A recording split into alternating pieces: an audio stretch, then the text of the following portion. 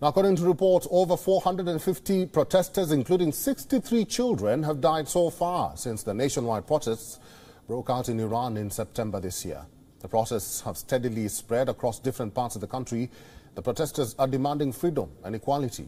The protests have spread across Tehran, Tabriz, Ghazvin and Qom.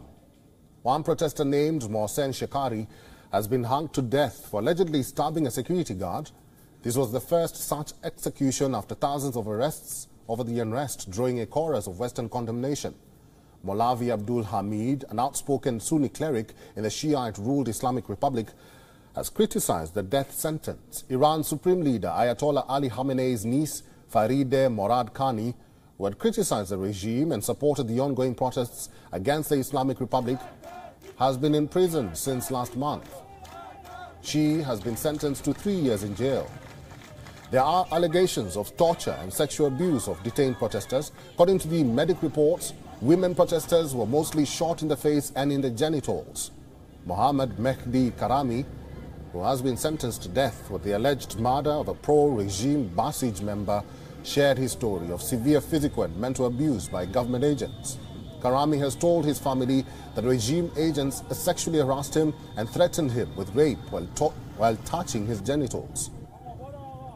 The regime has prepared a list of protesters who are in line for possible execution. Dozens could face execution in Iran due to the protests. 15 are on trial in the city of Karaj, including 3 17-year-old boys and a married couple.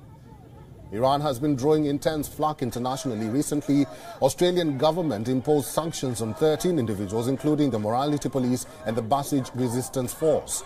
On the other hand, while attending a ceremony honoring security forces killed in the protests, Iranian President Ibrahim Raisi expressed his determination to identify, try and punish the perpetrators of martyrdom of the security forces.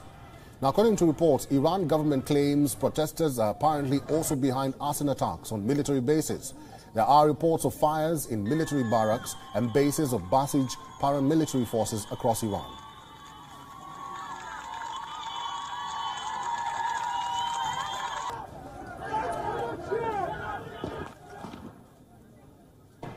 WION is now available in your country. Download the app now and get all the news on the move.